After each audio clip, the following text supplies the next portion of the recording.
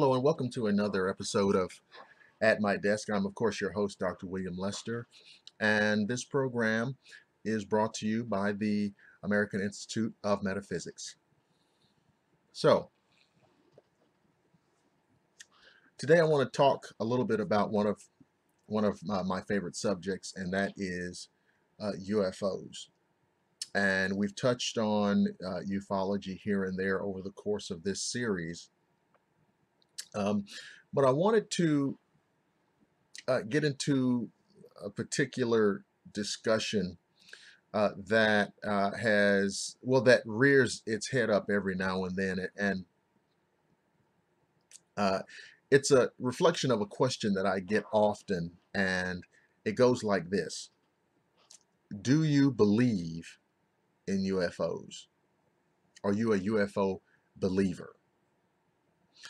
And that's usually a question that comes from someone who is not informed on the subject very much, other than what they may see here and again on television or on the internet. And I want to touch on this because this is very prevalent. You know, not just when it comes to UFOs, but with a lot of different subjects. But, now we'll keep it to UFOs.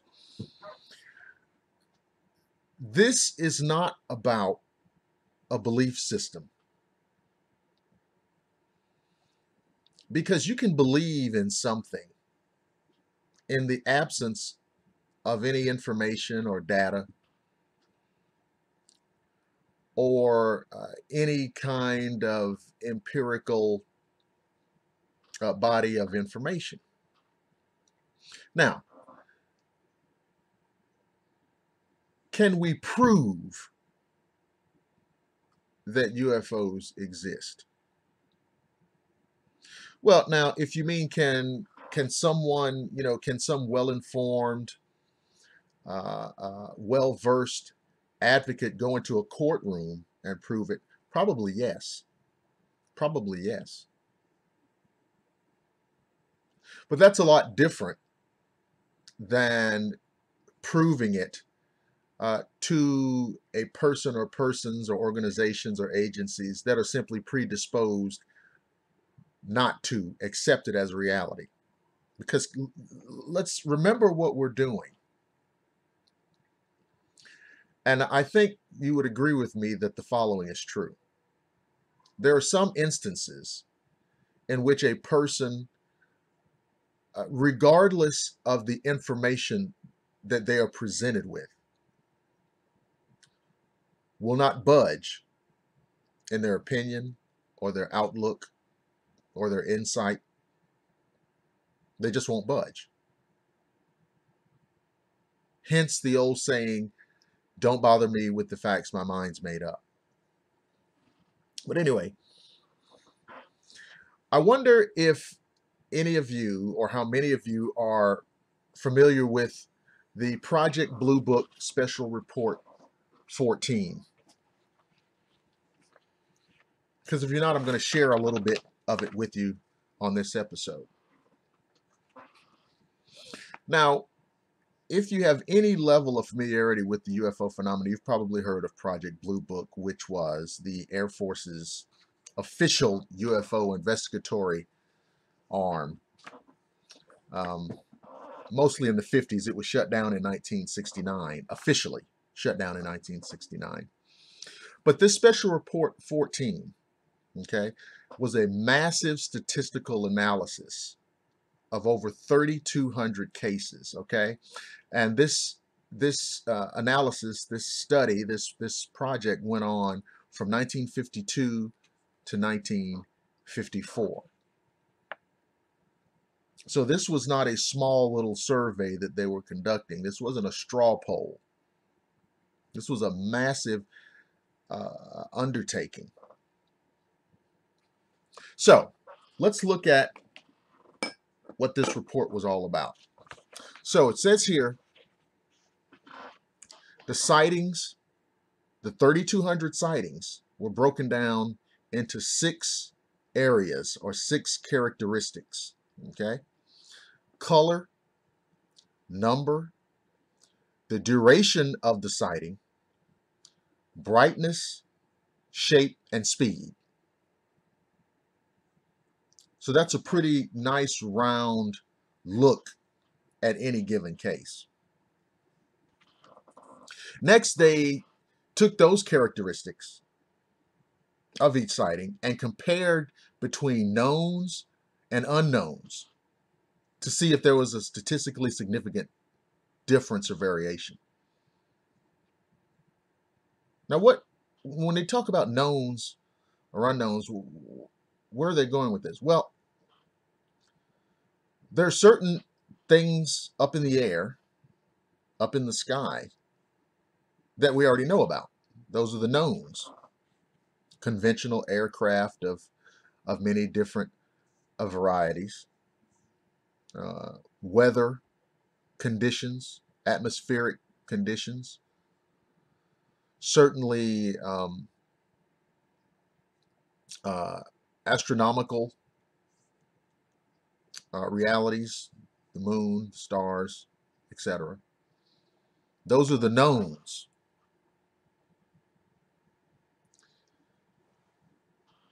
And then, of course, when they say unknowns, well, I guess if it doesn't fall under any of those categories, it must be an unknown. But anyway, as you can see, this is a very deep analysis being given here. All right, some of the results, because these are the things that are not getting talked about with respect to UFOs. I mean, people talk about I believe, I don't believe, I saw this, but this gets down to some of the information that was revealed in this study. Okay, 69%. 69% of those cases, of those 3,200, okay, were considered identifiable. Okay? Now, let's just stay on this 69%. Out of that 69%, 38% was considered conclusively identified. In other words, there's no doubt whatsoever about what this is. Out of that 69%, 31% were explained somewhat. We think we know what that was. We're pretty confident. We can't classify it as conclusively identifiable, but we're pretty sure we know what that is.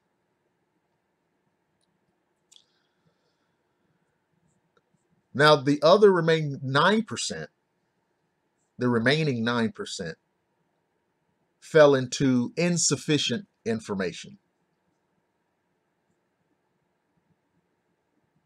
So let's back up again. We have 69% of the 3,200 judged as identified. 38% of that conclusive. 31% maybe identifiable. 9% insufficient information. I wonder how much of that 31% that's questionable can be shaved off into that. You know what I'm saying? Because that's a gray area that maybe could use another look. So when you hear cynics and debunkers make the claim that 99% of all UFO cases are explainable or have a conventional explanation,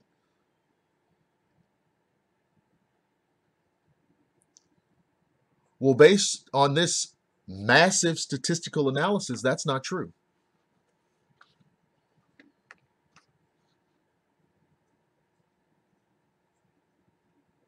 So cynics and debunkers are quite capable of engaging in propaganda if it furthers their agenda. Now, let's get back to this analysis. We just covered 69%. Here's where it gets fun. 22%. 22% were regarded as unknown.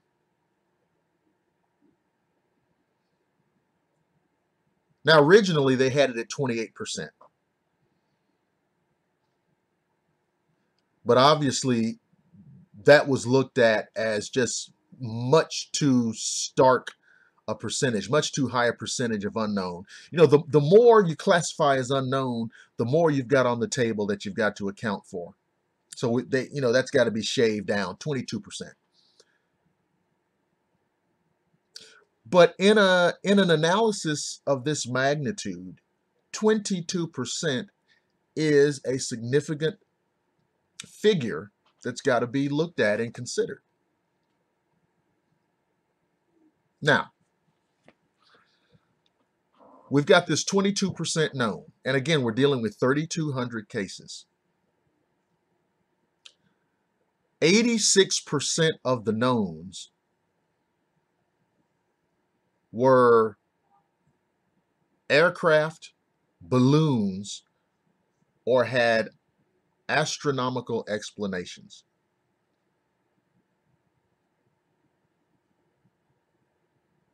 Okay. Now that's 86% of the knowns. So we'll get to the unknowns in a minute. 1.5% of all cases were judged to be psychological.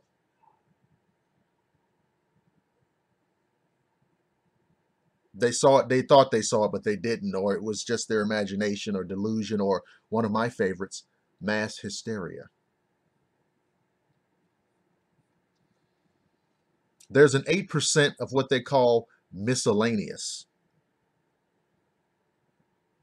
which is an interesting way of saying it. But apparently that included possible hoaxes.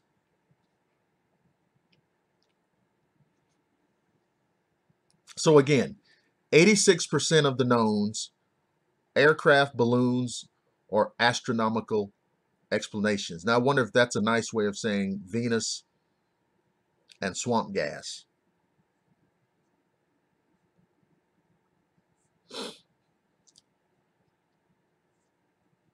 Here's an interesting statement within this study. And this is one that'll probably make debunkers a little uncomfortable. The higher the quality of the case, the more likely it was to be classified unknown. Now listen to what's being said here. The higher the quality of the case, the more likely it was to be classified unknown. You can't impugn the witness, you can't impugn the setting or the situation or the conditions. It's a quality case.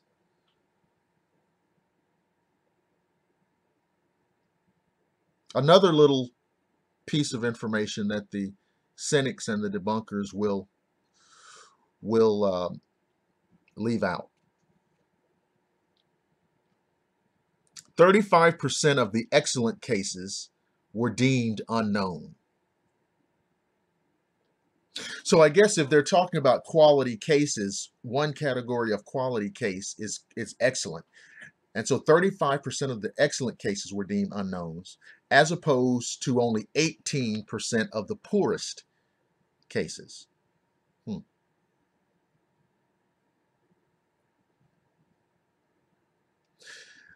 Now, if you're interested in UFOs, this is the episode that you need to make sure that you save so that you can have a discussion in case you have to deal with a debunker or a cynic.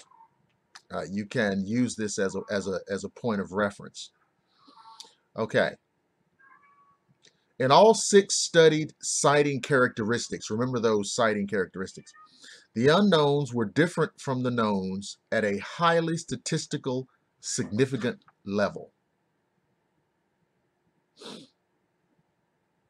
And 5 of the 6 measures, now remember, let's go back. Those 6 characteristics: color, number, duration, brightness, shape, and speed. Okay?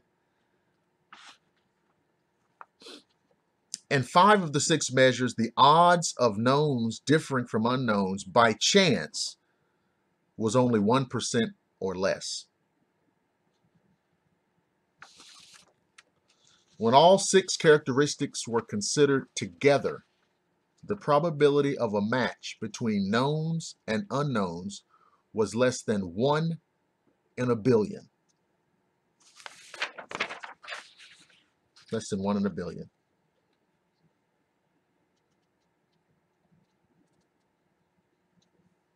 So, now, there are other little nooks and crannies to this report that we could go into ad nauseum. But these are some of the highlights, of the report. And I can't get away from that 22% unknown.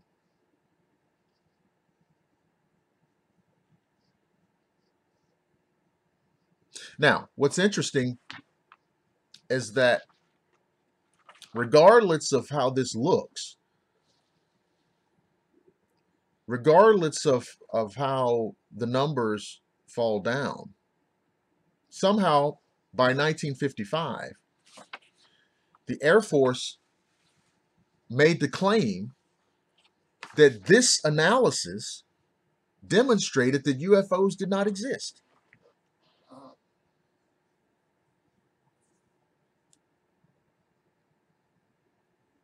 Isn't that interesting?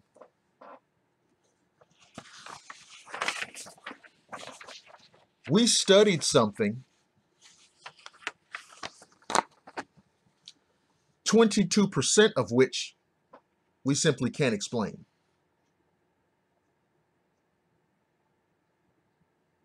But that points to the fact that it doesn't exist.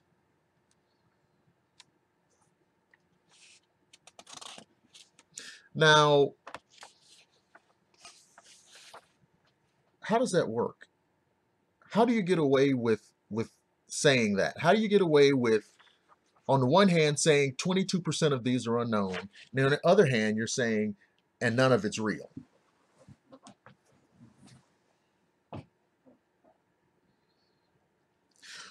You do it, and I'm just going to hearken back to something that I've stated on an earlier show. You don't do it with a cover-up. You don't do it with a cover-up. I know that there are people who feel that the subject of UFOs or the truth of UFOs are covered up, or the fact that UFOs are real are covered up. No, it's not. No, it isn't.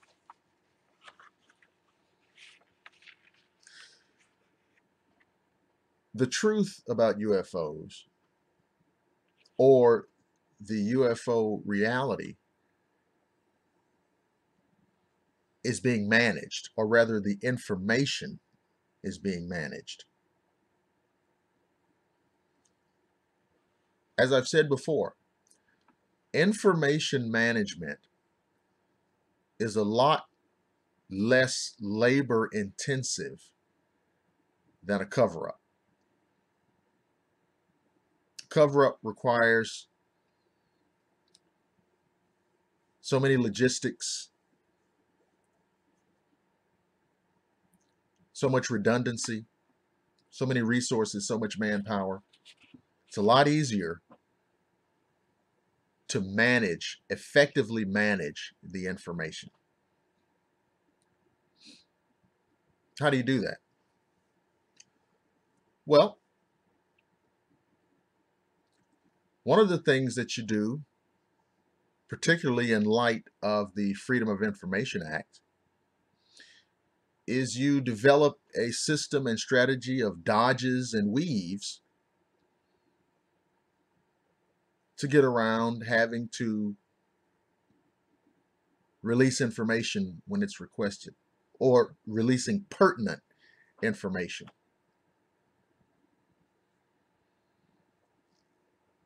Once every year or so, either our government or the British government or the French government or this government or Australia, some government does a data dump of UFO files. And all of the news agencies, they go, oh God, they're releasing UFO files.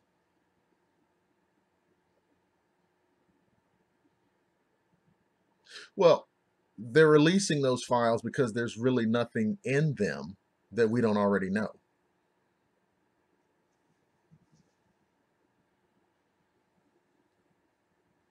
So there's no smoking gun there for the cover-up people to high-five each other over.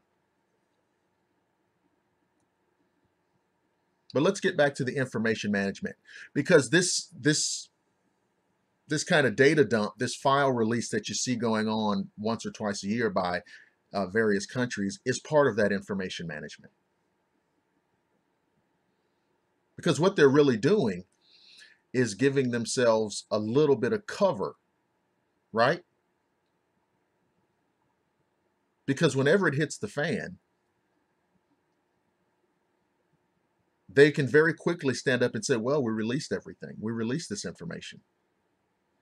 How could we possibly have been covering up when we released this information? And they're right, to that extent.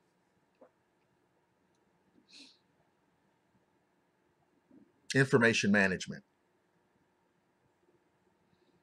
The other way you do it is by making sure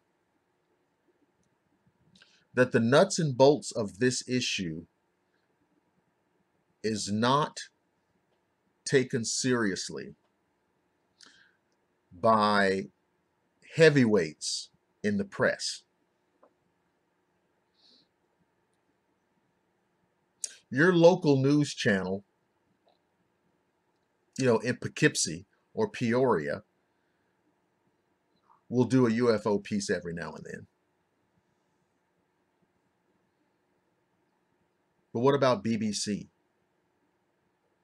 or CNN or the New York Times or the Washington Post? They're not going to be bothered with that. Why?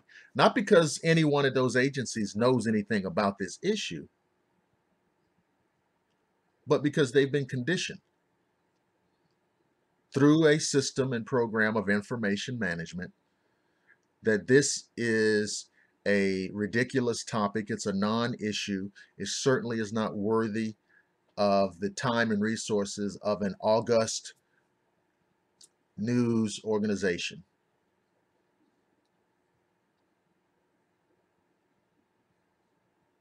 Tongue-in-cheek, rolling eyes. That way they'll never get into this thing because, and I've said this before, and I will continue to maintain that it is true, to properly manage UFO information by marginalizing it in the media is critical, because if those agencies like the BBC, like CNN, if these agencies took this subject seriously, because let's be honest, this is the biggest story in the history of mankind. This is, as Stanton Friedman has often said, it's like a cosmic Watergate. If this subject were taken seriously by those agencies and they decided to jump in and pour their resources into it and pour their manpower into it and started pursuing all of these leads, all of these stories, all of these sightings, cases, reports, this, that, and they started pursuing that, with a rigorous, aggressive, reckless abandon, they could get to the bottom of it. They can get to the bottom of it.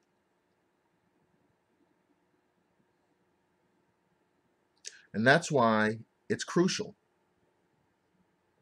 for those individuals, groups, agencies who have taken some jurisdiction over this issue. That's why it's critical for them to maintain this systematic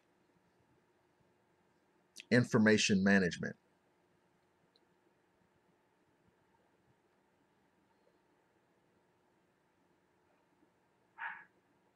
So,